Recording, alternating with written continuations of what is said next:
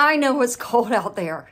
I know that if you're in New York, you got a little bit of snow. And if you're other places of the country, you got a lot of rain and snow. But that's no excuse to stay in. There is a numerous amount, is that a word? There are tons of single men and single women that you can meet. They're out there. So get out of your cozy condo, get yourself dressed, psych yourself up, and tell yourself, tonight is the night I'm going out and I'm going to meet someone special. And do it. Dress up. Get excited.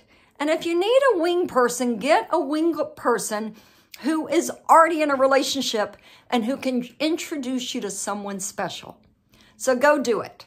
In the meantime, head over to daretodatedifferently.com and pick up your free dating tips and your 2 free checklists.